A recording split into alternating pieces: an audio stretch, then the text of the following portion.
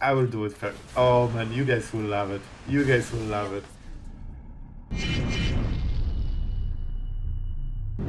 Hello everyone, it's Sloth here, and today I'm proud to present you this deck that went undefeated so far in Mythic, and oh boy, it has insane strength. You'll also see absolutely best Liliana ult of your life. So if you want to learn how to split the piles, this it will be fun. I promise, man. I'm excited even thinking about it. And the rest of the deck is standard Shigeki shell with a lot of value. I mean, guys, you want to see the deck in action. If you are interested about all the small synergies in the deck, go to outro, and right now enjoy the show.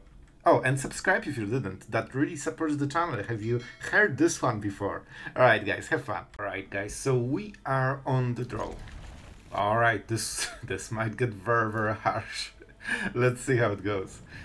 Aggro deck, right? Oh, is it? Or possibly Jukai maybe. Alright, we should have a nice game here. We have quite a lot of cool cards for, any kind of slower matchup. And yep, Jukai control, as expected. You know what? I think we'll be pretty okay with this.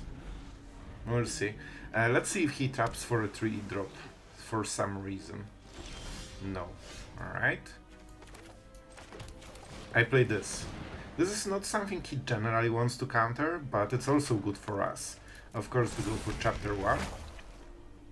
We have a lot of black cards. So let's get the black mana. Also, Besiege the Mirror is triple black, right? We have black here, so generally maybe forest would be okay, but we have forest here, so I usually want to go a little bit skewed into the black mana.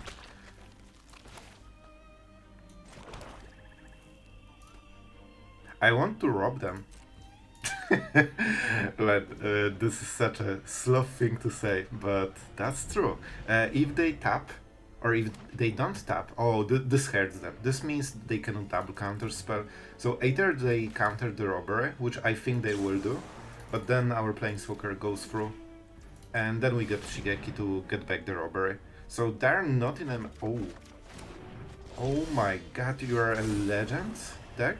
What the hell? Alright, I guess we swing. No way he's answering it.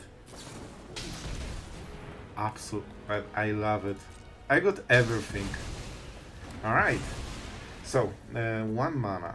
What was this doing? You may each non-permanent you control is all colors. Like, really?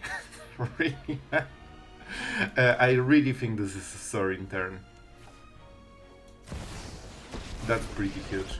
That means we already draw cards. Yep. My ways are not for the weak. And I cannot really play anything. Do we go with Shigeki? No. The answer is no. Absolutely not. Alright. Wow. What is this? Oh, the mana stone that can deal damage, right? 3 poison damage? Really? Alright. I'm listening. Let's keep drawing, because we might be able to deal 13 damage. That should help a little bit. Alright, and our opponent is getting into a lot of trouble. So now he's tapped, and we do all the things that he doesn't want to see. Starting with Liliana. I guess he has here the second mana, so he can still counter something. But it shouldn't matter. That big cover-up is not the worst. I will play the tortoise on this turn. I honestly think we can get rid of this one. I want the open mana for Shigeki channel. Alright, here we go. And let's see if it goes through. It might die to Helix, which is absolutely fine, because I already got the value. Alright, I can get this one, which was absolutely intentional. Oh man, so intentional. I like Surveil, man. I like Surveil, what can I say? A land. We don't need a land. It also looks better in the graveyard. Alright. So our opponent has a lot of problems to solve. To be fair, Burn Down the House solves literally everything except Sorin. But he needs to have it, he needs to play it, and I still get Sorin, so I still get card advantage, so it's not the worst. He needs to answer the tortoise, otherwise we are getting every turn extra lands, which is something he definitely doesn't want. Let's start with Lily, because we drew this. And this is not a good card for the matchup. And I wish he played better cards, because I stole them and I don't even want them. Even he doesn't want them. Alright. Let's go with Sorin. This means we are guaranteed to draw a card, right? It had to be a 7-drop, right? They have Lightning Helix. I actually need to be... Like, Sorin, can you stop hitting my Path of Perils from the top? Please? Please? What's in the graveyard? Shigeki. Yeah, I think we just chill. I want mana, that's for sure. I mean, I don't need Path of Peril here, so I will gladly kneel it. Alright, if he kills it, sure, Emperor. But I don't have poison. So I still will get some value here. I've learned much during my travels. And that also means, oh, robbery. It's fine, it's fine. Let's go for the cottage. And if they want to kill the tortoise, that means they cannot have the token. So it seems like a good deal to them, but it's not. 1, 2, 3 cards. You're done. 3 cards. That's not the worst. If I play the relic, I get less, right? I get 1, 2, so 1, 2, so 1 card less. I don't think we have time to set up for 2 turns. I think we need the Shigeki now. Because we are running short on value here. And this will be the turn when he has no pressure. This can create a token and that's it. He wants to go for Sorin. So this is the turn when we kinda have no pressure from him. And that's when we can channel. He can go with the Spire, absolutely. And it prevents the... I mean, I could just activate the Cottage, man. That means he has Lightning Helix? Yeah, like what do you even do, man? Like I can just go, I will highlight it, because I want him to know. He can get the Scry though, right? I can just block it. So it feels like he has Helix right now. Let's give him the Scry. What I actually want is Robbery and Robbery, probably. I mean, I honestly don't care about ultimating him, to be honest. Like, I prefer my Shigeki channel more than anything. You have some fight. Alright, let's go for it. 1, 2, 3 cards. You know, not the best Shigeki ever, but a solid one. 1, 2. And land for the next turn. I should go with the Glade, but I want to play a bit faster, you know? Of course, it cannot be countered. Alright, here we go. So, let's start with the cards. Our opponent doesn't want to discard anything. And we go with the tap land, because Robbery will be stronger with... you know, it's basically 1 free card if we keep this one. And our opponent, you can see the Liliana pressure mounting. And he plus the Emperor, so now he will make it... Man, Emperor is so slow after this initial -2. And we could just try to kill the Emperor. But I think we can just win on the value side. Okay, sure. Can I draw non-Path of Peril, please? Thank you, sorry. You are the best. I mean, this kinda solves one of the problems, so let's go for it. I can still go for the baby robber, I guess. I think he has Helix, which means he can deal 3 damage, but not 4. That means he cannot save the Emperor. And... I mean, I honestly don't care. I want to keep them so I can use Deadly Cover-Up on them, if I care. Alright. I got the value. So, Robber is for, what, 3, 4? Listen. This is a setup turn. We are going for it, and we'll show him what the true outrageous Robber looks like. And we can still use the food token, which is cute. I guess we can leave it for Besiege the Mirror, but honestly I have everything I need right now. Maybe I would go with the extra turtle, sure. Here's your big bet Teferi. No matter the Big time or bet place, Teferi. I'm ready to win. Spirit? Really? That seems to be like the Who's worst. that handsome devil? Alright, I think we should be absolutely fine here. Yeah, we keep it. I don't think we... Oh man. That's just too perfect. You know what? I will do it first. Oh man, you guys will love it. You guys will love it. Now we will show you how to split with Liliana in a very, very menacing way.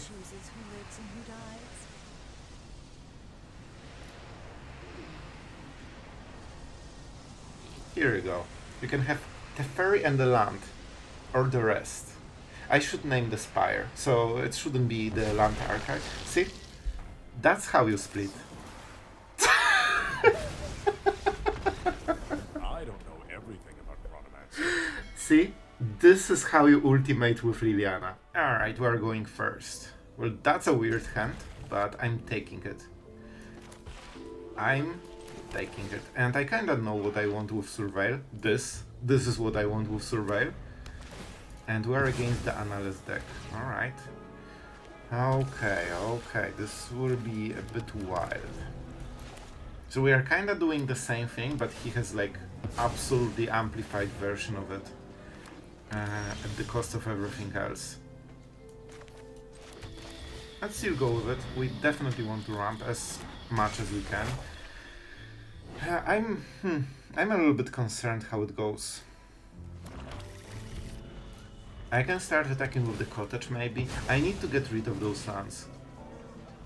Honestly, I could just deadly cover up this. I honestly think... Oh, I don't have the evidence. Alright. Let's go. Let's freaking go. Go, cottage. You have a lot of work to do. We take this one. We want to keep all of them of the same type in case miraculously we get to 6 evidence. No evidence yet. The problem of this kind of deck is that they generally want 6 mana to have Analyst instantly, you know, activatable. I don't know if that's a word, but today it is a word. If they go anything else, they risk losing it. Well, 2 lands is pretty good, man.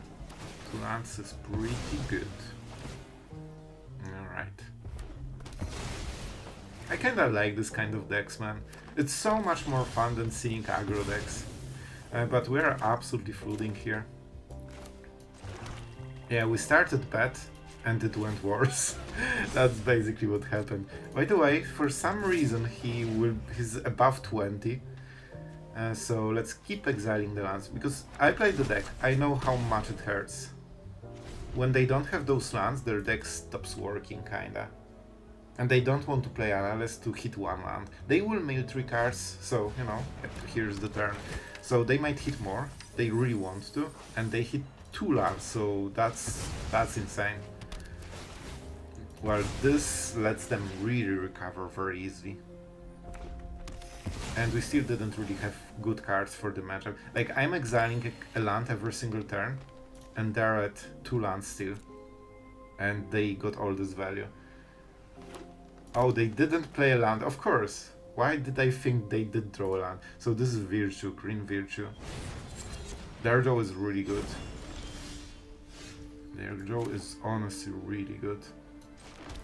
I don't think we can beat it, like, we are trying, like, look at this, I'm attacking him with the cottage since 3 turns, that's all I have right now, so that's extremely bad. And even though I'm trying to get rid of all the lands, look at this. This is what we have done. And he still has, you know, so many lands, because he hit them. Like, hitting 2 lands with the mill is insanely huge. If they hit 1, sure. I think we kinda have to play Edict, man. Like, they won't have too many creatures. Yeah, at the end step of this turn I'm playing Edict, basically. Because that means it will be easier to go for the cover up, maybe. Worst case, I can even go Skyturtle and waste the loop. Alright. I mean, it's fine. This one doesn't even matter. See, but if he milled like this, it would be so much easier. Yep. Yep. Here comes the doppelgang. I mean, I'm not sure if we should go for doppelgang or memory douche. Like, I really prefer memory douche generally. Because it cuts, you know, their drawing engine. That's the one drawing engine they have, basically. And our opponent is like, what the hell are you doing, man? And I'm like, what the hell I'm doing, man? Is there anything I want from the graveyard? Not really. Man, I mean, we really need to get rid of the loop, I guess. That's so bad, man. This is just so bad. I can just try to attack him, I guess. I think this is honestly better, but then I don't have enough mana. It's just all around bad, man. Did I play land for the turn? Yep. Yep. Man, this is so expensive. Do I really attack him for 4 turns with a cottage and nothing else? Alright, let's try to play it out, but I don't see us ever winning this. I don't even have cards to take back from the graveyard. Alright.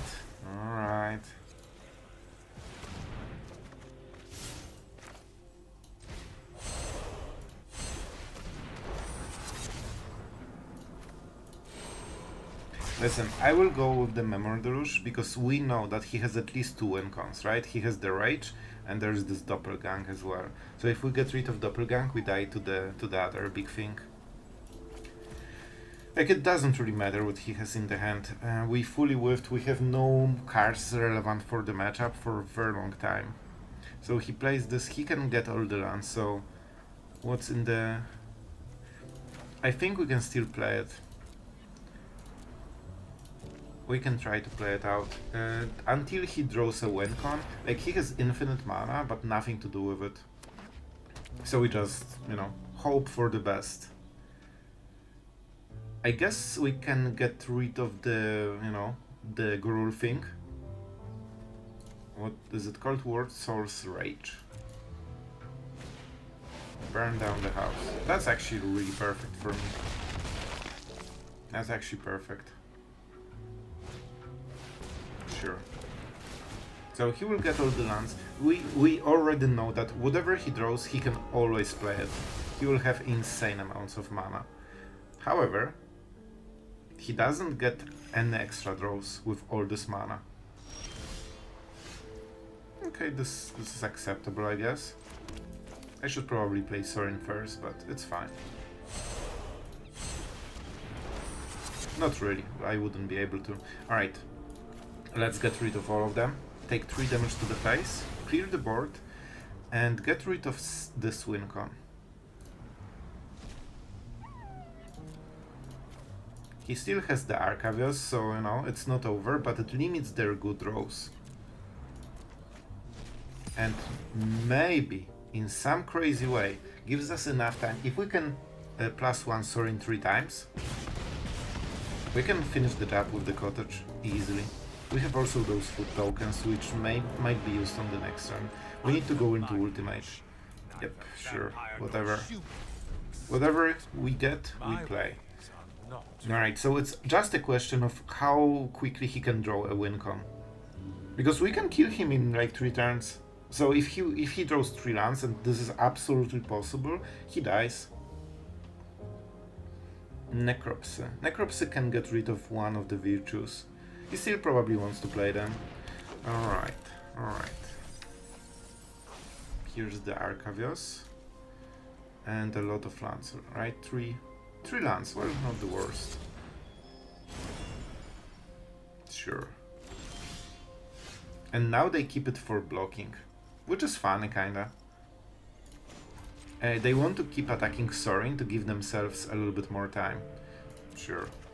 I guess. How much evidence do we have? Not much.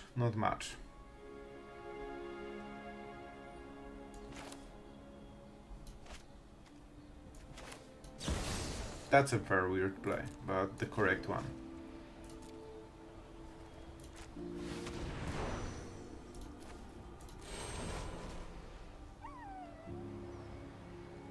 Alright, this will be weird, man. Yep.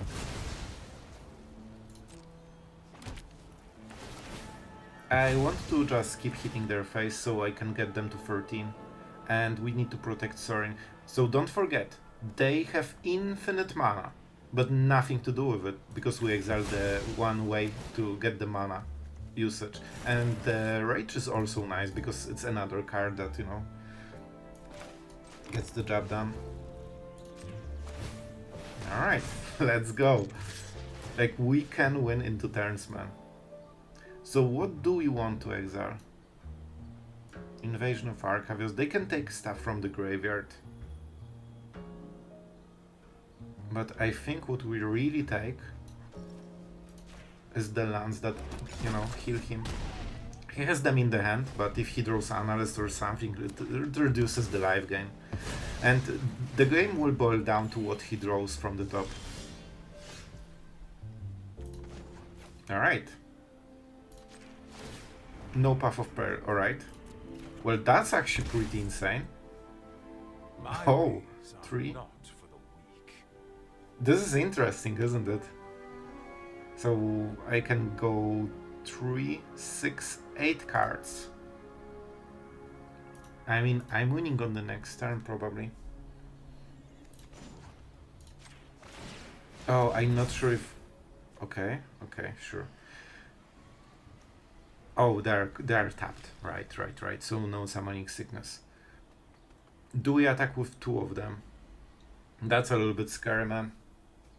If I attack with 2, he can just go 1, 2. I can go up to 10.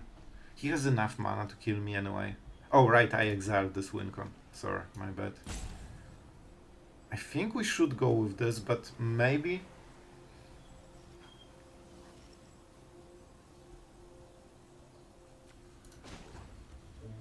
Oh man, it's scary. Let's go for it. I don't see a reason to not attack. And I might be super wrong. Alright. And the Broker's Hideout. I mean, man, we did a very nice job at exiling stuff this game. Alright, you have this draw to win the game. Show me. So this was one of the cards. He has still 2. I think 1 isn't what he needs. Oh my god. Did we really win? Did we really win this? Oh my god, we did it! We did. Man, we had such insanely bad draw at the start and we still managed to win this. Sorry, chill, alright? I'm making the game outro right now. Alright, I hope you guys enjoyed. Alright guys, so if we were on the play, that would be insanely perfect, because we are guaranteed to hit both Edict and Liliana. However, on the draw, it was a gamble, but our opponent is not this is not the card. Our opponent is not playing an aggro deck. So it means that we should be able to get there. I think we need to start with Liliana. Oh man, I just realized how far from Liliana we are. I will go with Shigeki. They generally have their game plan with like ramping that they don't really want to waste. So I think we will lose Shigeki and that won't be great. But I think it's a worthy gamble. It's fine. It's fine. That also means Liliana goes through. Robber is a nice draw. We need to start attacking their hand. Edict is very nice, man. So far they didn't show any cards that we care about, but I will go with the Edict still. It's a really good card, but I think it's, you know, the worst from what we have right now. Just double bind them. Easy. Man, the amount of bindings they keep drawing against me on a regular basis is insane. Do you have... Man, the point is that every single one of those cards need to be removed instantly because they are game deciding. I actually don't want more. I want more lands in the graveyard. So please, don't remove the tortoise at least. And here we go. You are out, huh? You are out finally. Alright, let's go with the cottage. I think cottage is nice. Good. Good. Alright, I think this will be a robber turn. Herd migration is acceptable. They might play a land and, you know, use the cottage. Zendikar. Sure. Absolutely fine, my friend. Yeah, I think 4 cards is good enough for the robbery. It should give us some leniency, and we can even hit binding to hit binding. So the binding won't hit our binding, so we hit their binding, you know? Alright, let's go for. Go. 1, 2, 3, 4. Aklazot. Not the perfect card to be on this side. I mean, when this dies, it transforms for them, but it also discards cards, which is pretty okay. I could go Sorin and Stomper, which honestly I think is a little bit better. Let's go. See? They only have 4 bindings, and we have basically everything we want. Reveal. So this should be the land we play this turn. Let's go Stompy Stompy. Like, we create pressure on so many fronts right now. And you can see that when they cannot answer this tortoise, like, man, it stacks so quickly. Like, look at all the extra mana we are getting. And let's go for the Survey land. We want Boseiju in the graveyard, because we can take it back with Shigeki. I honestly don't think this is the card. Like, we need to first see the Wincon to exile it, and right now, when we see Wincon, it will be, you know, kinda late. Look at all this mana, we outramped the ramp deck. Oh, just a cute Stomper. But at least it can attack, like our Stomper can. That's the freaking 3rd binding in top 20 cards, bro. Can you chill? Like, this is insane, man. This is honestly insane. Are you serious, man? So yeah, I could activate both of the cottages. That will be 12 damage. But then I don't really have the mana for the next stuff. We can use, so we will use Parasitic Grasp, that's 3 mana, we will trade here. Then we have the Stomper. So 3 mana, we have what? 7 mana for something. We cannot cycle this one. Not the best, I think we go with Aklazot, because they still might have Sunfalls. Oh man, that's annoying. Yeah, alright, I think we know. I think I know. Let's mark. They really don't like the tortoise. Here's Shigeki. Let's get this blunt. They get a good block. I really think they should do. They have 1 cottage, we need to remember about it. I should probably go after the damage, but it's fine. It's not like they have the 4th binding, right? And we prepare Onslaught for the next turn. And Aklazot for this turn. We are a little bit short on value, but he's on 13. If he keeps Sunfalling, Sunfall won't make a 4/4, so it means we can attack with cottages until he dies, and we have a lot of lands because we stole them from both decks. Alright, I see. Man, this guy just draws all the answers.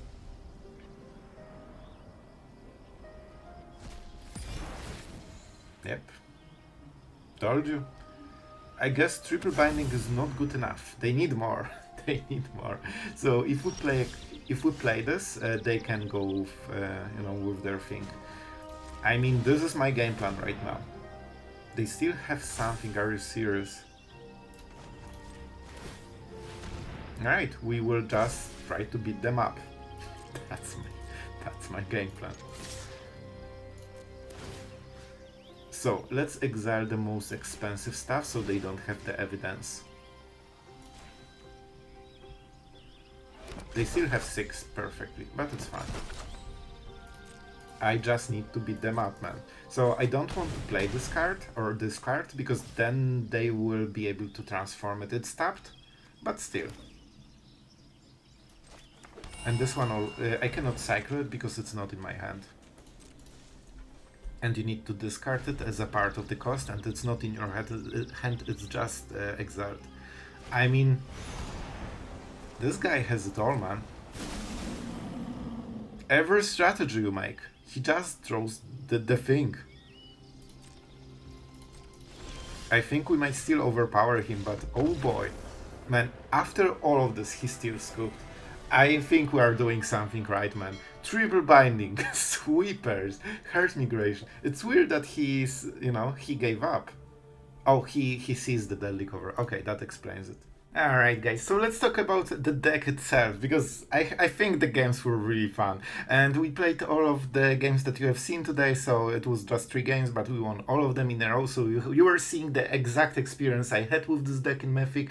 I was playing yesterday with, you know, Unranked, testing the deck, and man, it was originally a cave deck, but I got absolutely destroyed, and I reshaped the whole deck without the caves. Like, I wanted to make a spelunking deck and this, you know, confluxion thing, but it's just too clunky and the mana base was pretty disastrous. So this version seems to be performing way better. So the cool combo, we didn't really see it used, but that was one of the ideas for the deck. Why the Weather Seed Treaty? Normally you don't see this card, and why would you care about a 1/1 creature, right? It's basically the whole payout for playing this kind of deck. This kind of card. We still have a lot of basics, so it's not like we are, like, you know, dedicating our lands to this. However, we could get, for example, a clue with the different card. You know, there's this 3-mana sorcery that gives you a land and also gives you a clue. So we're wasting full cards on this token, basically. Why?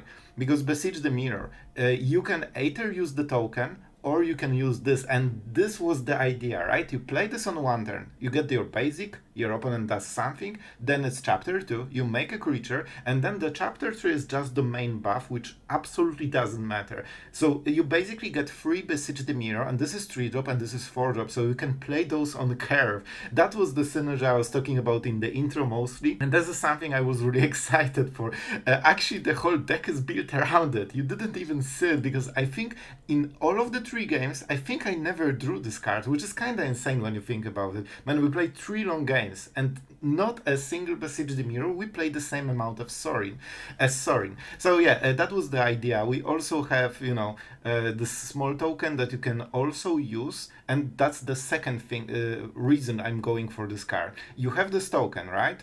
And it's turn 3, you ramp into 5 mana, because you have, you know, 3 mana, you ramp to 4, then you will play 5th on the next turn. That means this token will block Knight of Eos or something, and that can be game winning. And then you play Deadly Cover Up and sweep the board. That was the idea. So I think that even though the card is not insanely powerful in itself, in this kind of shell it kind of makes a lot of sense, especially that we kind of skip on the early game cut downs, all this stuff, because then there are the draws later. So we are focused with Parasitic Grasp, having Shigeki as a blocker, just ramping with Celestus, or, you know, removing stuff with Liliana. I'm all over the place, but I think you will get the idea, because I was thinking a lot about this deck, and those were reasons for the cards as you see them. We have 1 Puff of Peril, exactly because Besiege the Mirror. This is one of the reasons you have quite a lot of 1-offs. 1 The End, 1 Puff of Peril, 1 Necropsy, and yeah, you can just get the card you need. Always, I think Sorin is probably the best play. When you go the treaty into Besiege the Mirror into Sorin, because that guarantees you the value and instantly drawing a card. So I'm talking a lot about this deck, but I was pretty excited about it.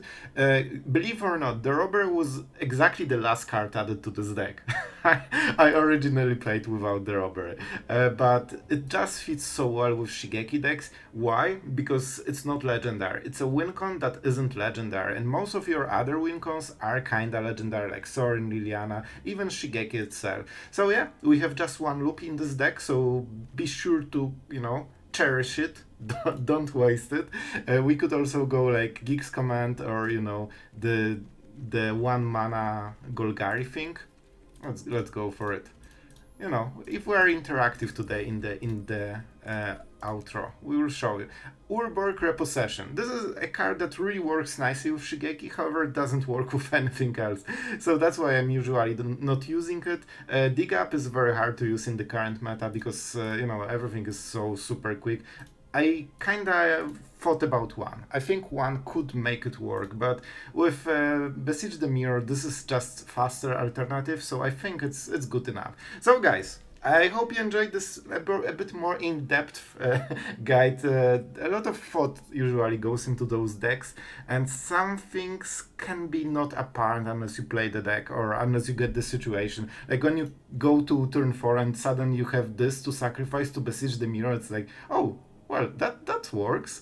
And yeah, before then you won't really notice it most of the time. So yeah, I hope you guys enjoyed. Tell me in the comments if you survived until the end and if you enjoyed this kind of outro.